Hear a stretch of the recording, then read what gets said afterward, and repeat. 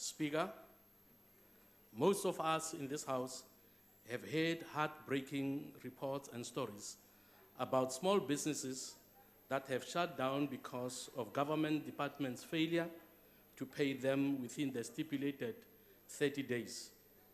But the figures that Honorable Khadebe shared with us this afternoon are encouraging, particularly to note that changes are taking place and that there are some departments that are able to pay suppliers within 4 days.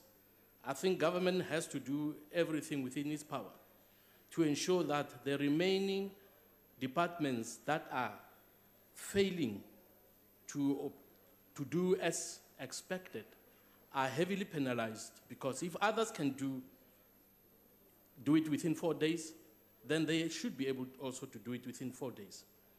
Now, to tell some of the heartbreaking stories of what is happening in some departments and in some municipalities. There are reports of municipalities that pay service providers months after service has been rendered, and in some cases, only after physical threats have been made. Some service providers speak of victimisation after attempts to solicit the payment that was due to them.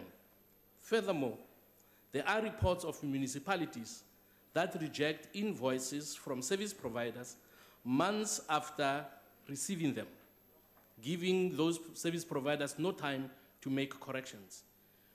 There is, Honourable Minister, no justification for such delays, because if others can do within 4 days, I repeat, they also have to be able to do it. Otherwise, they must be retrained or replaced. Madam Speaker, during the recent public meetings conducted by the Public Service Commission, it was alleged that some of the reasons for late payment advanced by departments included capacity constraints, and that hampered the department's ability to pay service providers on time. They also claimed that fraud and corruption resulted in late or non-payment to service providers, and a situation where some service providers received preferential treatment.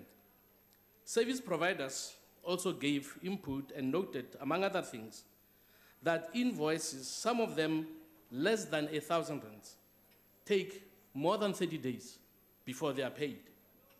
Departments did not always issue written purchase orders and sometimes made last-minute changes to specifications without issuing a new purchase order to the providers.